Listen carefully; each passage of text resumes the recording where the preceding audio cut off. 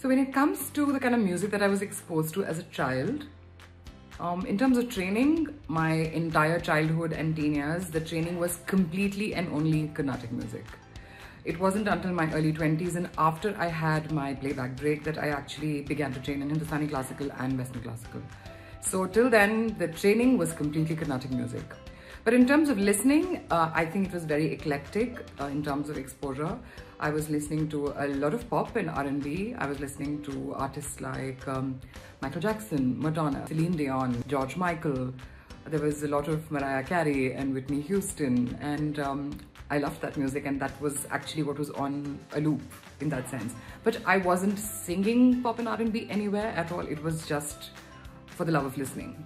I was also exposed to a lot of musicals. I probably have seen the DVD cassette of Sound of Music 100 times till it snapped. So there was a lot of exposure on that front. Again, stuff that I was listening to. It wasn't like I was singing along or singing that anywhere.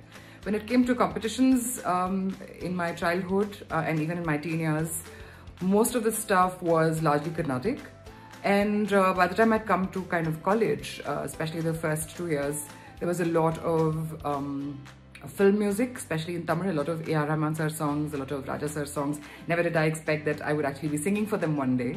And of course, because I grew up in Delhi, my entire childhood, the stuff that I've hummed along or sung in places would have been old school Bollywood, which was, I was a big fan of Lata ji, Asha ji, Rafi Saab, Kishor, and that's the kind of music that I actually grew up on. So I had a fairly eclectic upbringing in terms of music, but the stuff that I was really singing was largely Carnatic and a lot of the Hindi film.